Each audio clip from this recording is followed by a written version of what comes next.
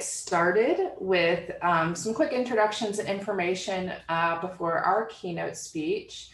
Good morning, my name is Lisa Koch. I'm the Associate Director of the University of Kansas Transportation Center.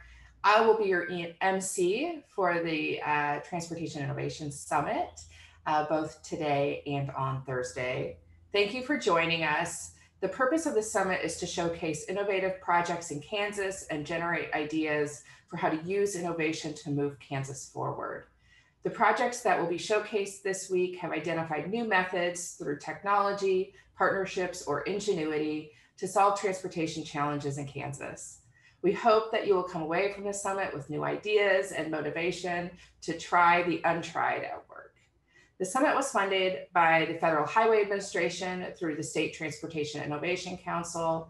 The University of Kansas Transportation Center is working in partnership with KDOT on this project, and we are thankful for the support of the FHWA Kansas Division, KDOT, and other partners for making this happen.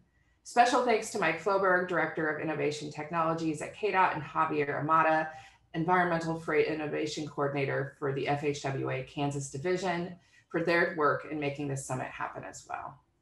Before we talk about what to expect today, Peyton Smith with the University of Kansas Transportation Center will provide an introduction to the summit website. Peyton? Thank you, Lisa. Let me go ahead and share my screen really quick. Okay. Hi, everyone. My name is Peyton, and I will be briefly reviewing the contents of the website and going over how to navigate our virtual event. So when accessing the event after registration, it should open up to a page like this. It'll look like this on the internet browser, but mobile app may be a little different. It should have the same capabilities though. So now let us look at the schedule. Under the schedule, you will find access to all the sessions being held during the two-day event. And if we select an event here, you can see the abstract, the date and time it's being held, and a button which will allow you to join the online session.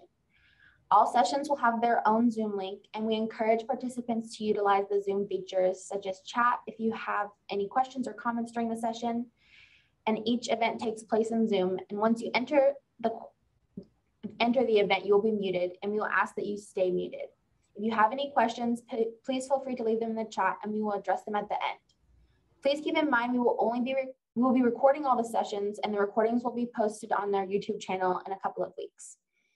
In the event, you will also find a few other features, including the speaker, and if you click on the speaker, you'll find more information about them, a messaging channel specific to the event, and a questions channel specific to that event you can access anytime during the event. Other features of the virtual event include our people and companies tabs. And here you'll be able to view other attendees' profiles and connect with them via chat.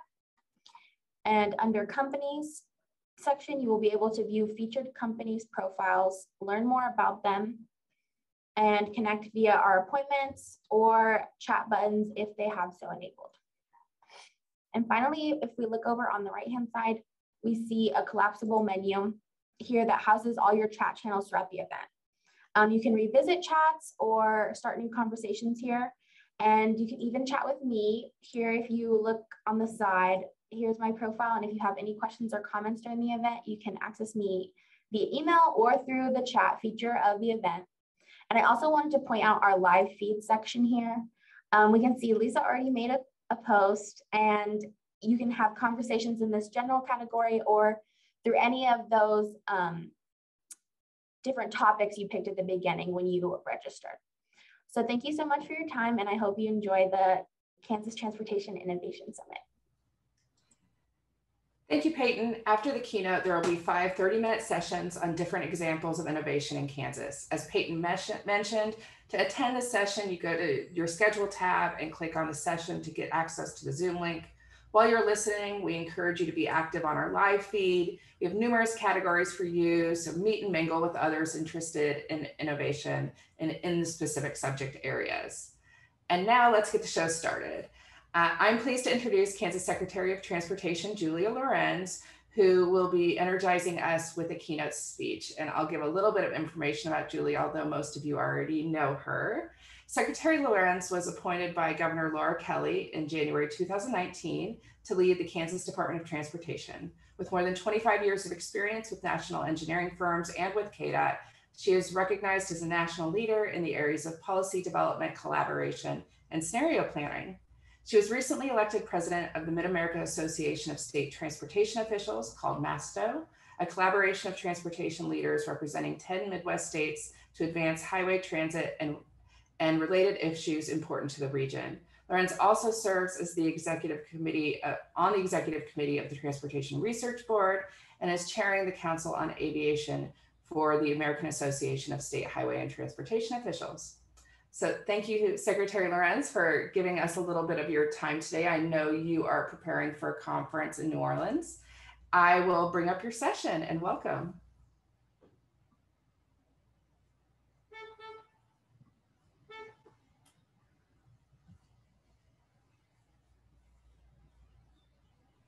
Okay, can you hear me now?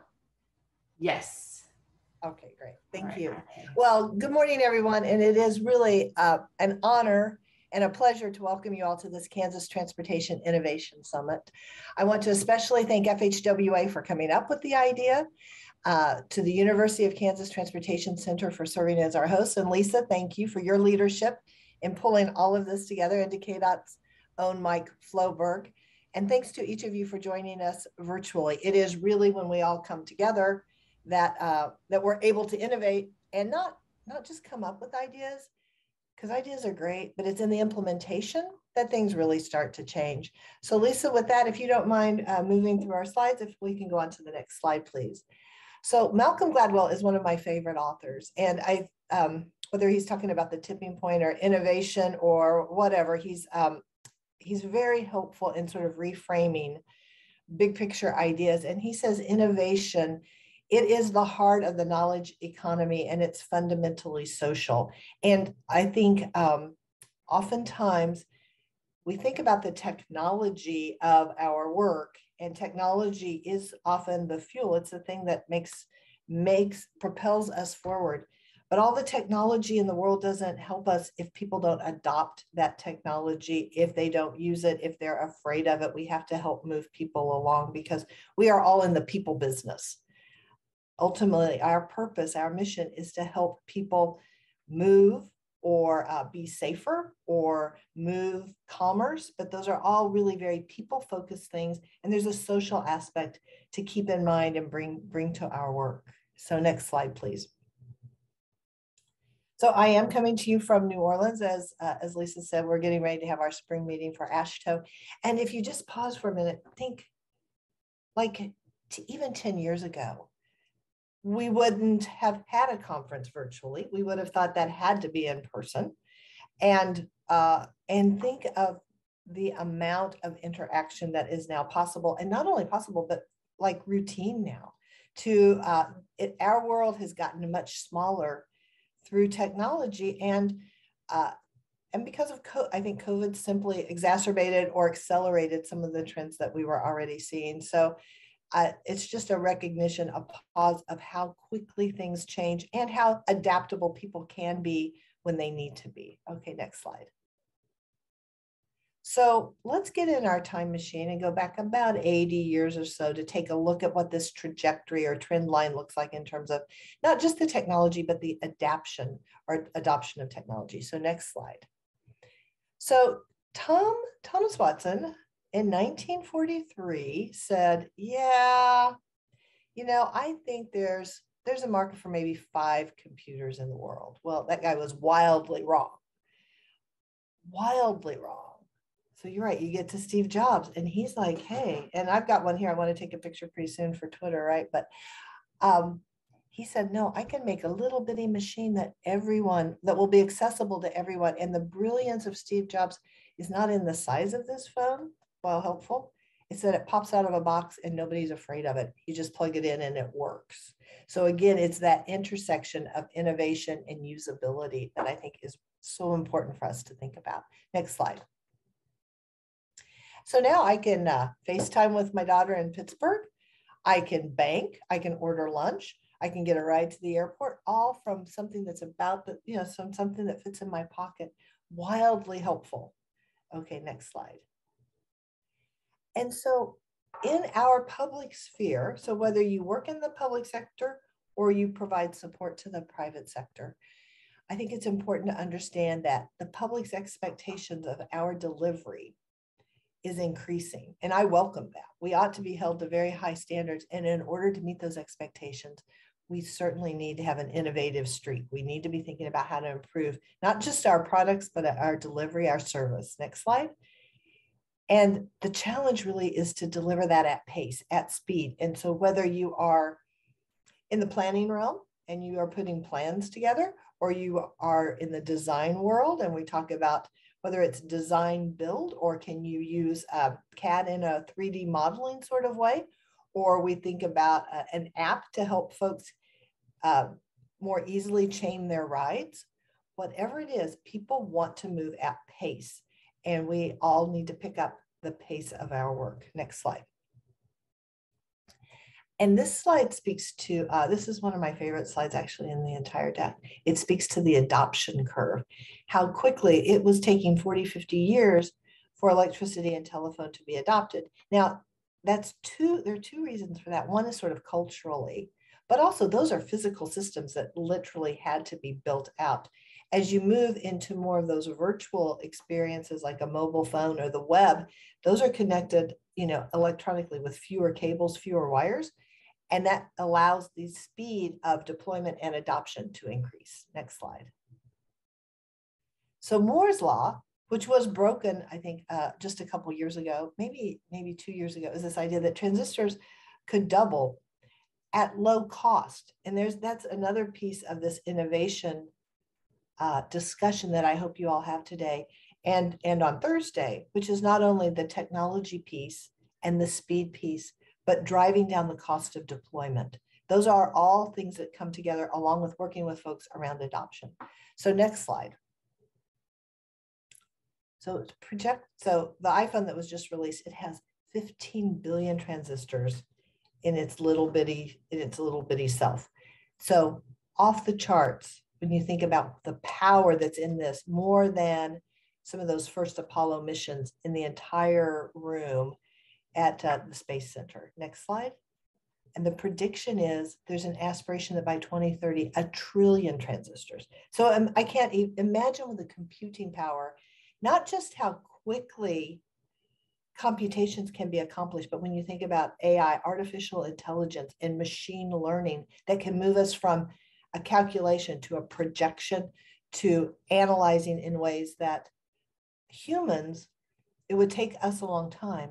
Also, the role that humans play in managing that whole ecosystem is important to consider. Next slide.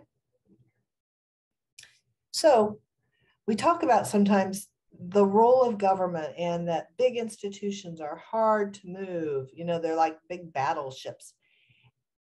And that's true, right? And with good reason, our institutions need to be protected. But I look at the people that are here today, my hope is that you're like the nimble speedboats in front. Go try things. It's okay to not have resounding success. We need you to chart the path forward for the big ships that turn a little more slowly. That's what I hope for you all today. You be the speedboats. You go try. You be nimble, you be adaptable, you look for cost-effective deployments. Go try for the rest of the big steamships. Next slide. So from Harvard Business School has identified 2 primary success factors in terms of innovation: ability and motivation. And I have every confidence that whether we're talking about KDOT or other state agencies or agencies in general, we are motivated. We're here because we want to serve the greater good. That I have no doubt. On the ability side, though, there are whether they're real or perceived barriers. We have many jobs that we need to perform. We are stewards of taxpayer dollars. So writ large, we have to be careful and that we innovate in a safer way. But we need pilot projects, right? You're not going to build a whole program around a new idea, but pilot projects can be so helpful. And we need folks like you today with great abilities to innovate, to think ahead, to bring ideas forward, and in pilot project sorts of ways. Let us test your good ideas. Next slide. And we're doing some really great work at KDOT in partnership with the private sector. So we're doing a road usage charge study to look at how might we fund transportation in the long run, and technology will be key to that. Charge Up Kansas. It's our initiative to get charging stations across the state. You all are familiar with IKE, our Eisenhower Legacy Transportation Program. Many more programs that are available to local units of government to tap into, a 2-year rolling list of projects. Certainly on the drone side of things, we're one of 5 DOTs in the nation. We're national leaders in doing experimentation and pilot projects as it relates to drones. 69 Express, first managed lane in the Midwest. Again, we'll rely on technology. And Home, which is our pilot project in cooperation with the Department of Agriculture to look at getting more broadband out so that farmers can take a look at opening up some carbon markets. What I would say across all of these innovative approaches, one of the key pieces to each of these is a significant and important engagement with people. So in some other states, some of these efforts have been controversial because people didn't understand the thinking underneath the work. We work really hard to connect with people, with communities, to understand that we're piloting these ideas. We're seeking input so that we can shape policies and programs that really fit within the Kansas context. So it's that beautiful marriage of innovative thinking with the people part so that we can move forward and have a very successful and sustainable state. Okay, next slide. And that's exactly what I've been talking about here. See, I beat myself to the punchline. It's about working with our partners to innovate at speed. We really need to work with our partners. And what you all are doing today, I look forward, Lisa, I want to hear what the ideas are generated out of this conference, because intentionally working to identify ideas and translate ideas into pilot projects is essential to us innovating in the long term. And so this is one of our favorite electricians, if you will. You know, you have an opportunity. Opportunity is not the same thing as guaranteed success. Opportunity isn't formula funds. Opportunity is coming together, coming up with ideas, and then doing the hard work of implementation. Next slide. So with that, I want to say thank you, everyone, for your participation today. I look forward to hearing your ideas. There is a very, let me say, KDOT is very interested in your ideas. We have some additional funds now through the IIJA, the Infrastructure Investment and Jobs Act. There is a world of opportunity. 40% of those funds are coming through grants. So dream big, think big. We can figure out the implementation piece and how to get those ideas moving forward. And don't forget, we have an innovation fund through KDOT now, and we are seeking applications for those for some advanced projects. I would suggest coordination with a local unit of government will be more successful, or through an academic organization. So with that, Lisa, I'm going to turn it back over to you. I don't know if you want to do Q&A or if we're going to call it good.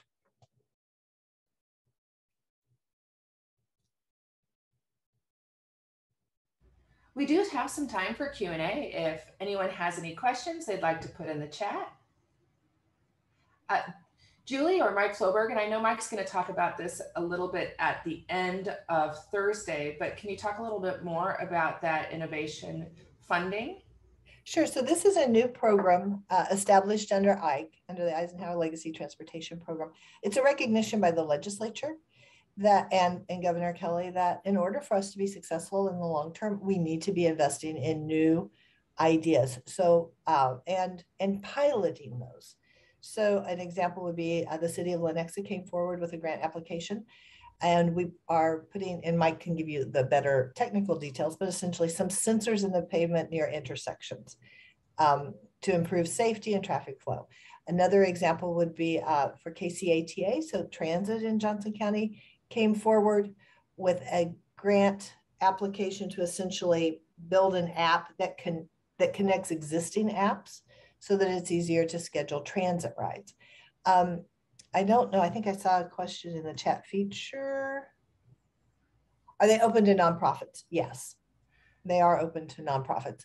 So I would say it's making sure that the application serves a public purpose is really what is one of the defining criteria. And I think the fund it had 1 to 2 million, and the legislature this year may have directed 5 million into that fund. I can't remember if that stayed in the budget or not, but we're certainly interested with applications from across the state, and it is absolutely open to all modes. It doesn't need to be highway or transit. We're open to all modes. So we're still waiting on some questions, but you put a lot of projects up on your slide. I'm really interested in the home project. Can you talk a little bit about that? Sure. So as part of IKE, we have some funds for what we call Preservation Plus.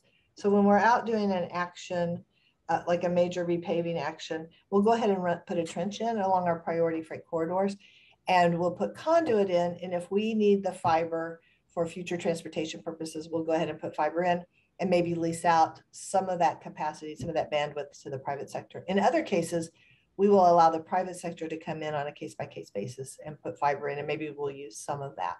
In this case, along a couple of corridors, what we said is we'll tee off from the main line into fields, and if a farmer is willing to plant 1 out of 4 fields in a cover crop, use good soil health conservation approaches, we'll get fiber out to that particular farm.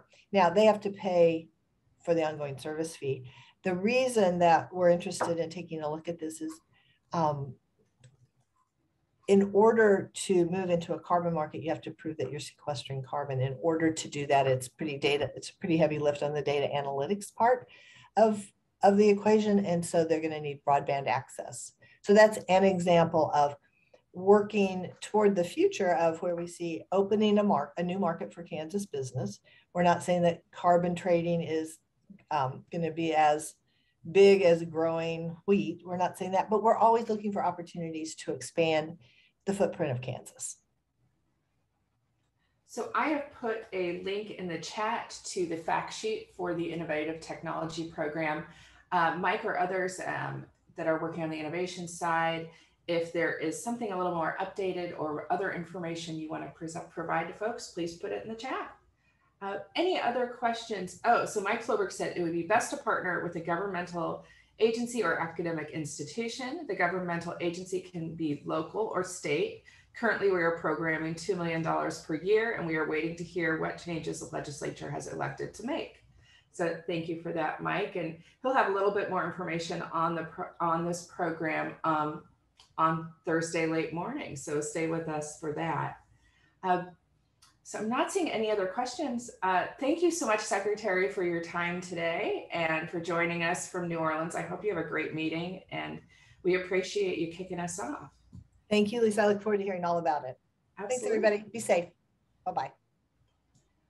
So now please go to the Cadence website, to our website, and if you're interested in attending the next session, we invite you to do that, and we'll see you over there in a few minutes.